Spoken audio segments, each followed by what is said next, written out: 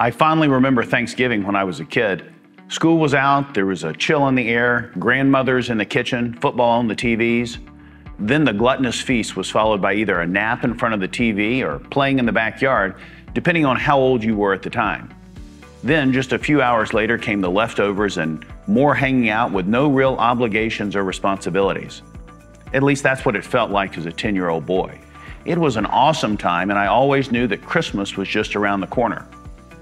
Decades later, I can still see and smell those wonderful days. What about you? Think back to your Thanksgiving days as a child. What stands out in your memory banks? Just recalling those special days from long ago can usher in an extra dose of appreciation that you can enjoy right now in the current moment.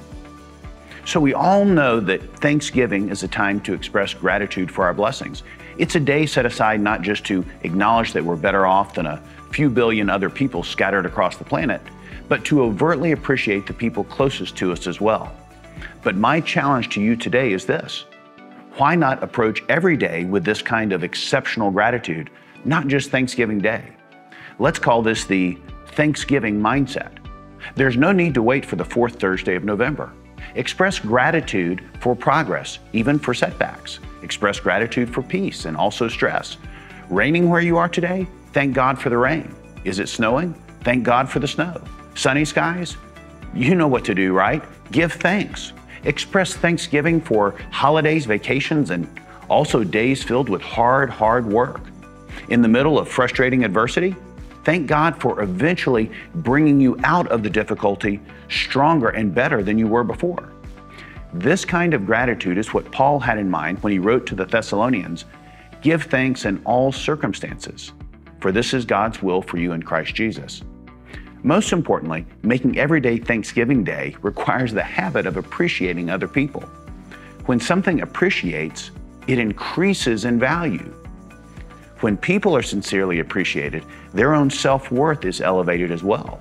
If you want to increase the value of something in your life, take better care of it. If you want to increase the value of key relationships, treasure them. At this moment in time, perhaps your spouse could really benefit from some exceptional gratitude. Or possibly it is your child or even your parents who are starving for appreciation. Whoever it is, take better care of them. Honor them with more interest and attention. Dwell on what's great about them or even what could be great. View them through the lens of Philippians 4:8. And there's a special bonus when you appreciate others. It increases not only their value, but yours as well. Finally, a friendly warning of sorts. It's easy to gradually become an ingrate and continually rehearse what's wrong with your circumstances and relationships.